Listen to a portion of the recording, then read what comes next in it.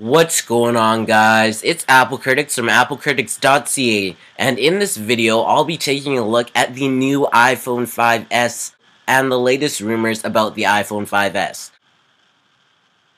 Now, the iPhone 5S is set to hit assembly lines in March, launching in June or July, according to a report. Now, considering the iPhone 5 was launched all the way back in September, I don't think it's unreasonable to start talking about the successor to the iPhone 5. The analysts certainly don't mind, and they have speculated about the iPhone 5S for at least a month now, and one such analyst basically said that the iPhone 5S will be coming out in June or July. Now, let's think about June or July. Now, Apple has their major keynote of the year, which is WWDC, and that's a major conference where they usually announce next iOS and possibly the iPhone 5S.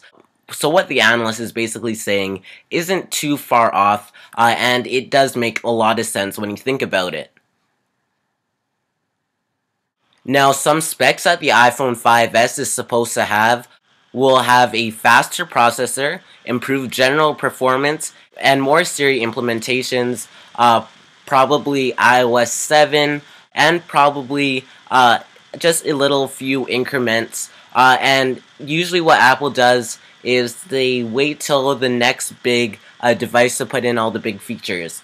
So it's every second iPhone they'll put in the big features. So the iPhone 4 was groundbreaking, but the iPhone 4S only added Siri and bumped up the camera a bit. It was very incremental. And then you have the iPhone 5, which was just groundbreaking again, and the iPhone 5S will just be a little bump up and make you want to buy the newest and make you want to buy the latest and greatest.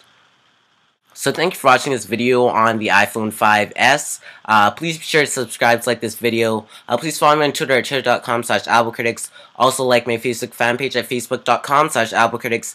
And go ahead and like this video as I know you watched. And thanks for watching.